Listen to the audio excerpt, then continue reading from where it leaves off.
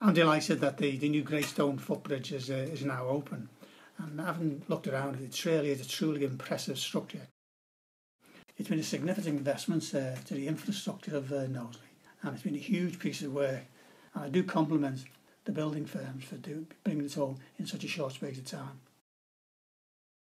Looking at the bridge, it's quite an impressive and artistic engineering project within Knowsley. It's a gateway to Knowsley, an impressive gateway to Knowsley, of which I, as the chairman of the committee, are quite proud of.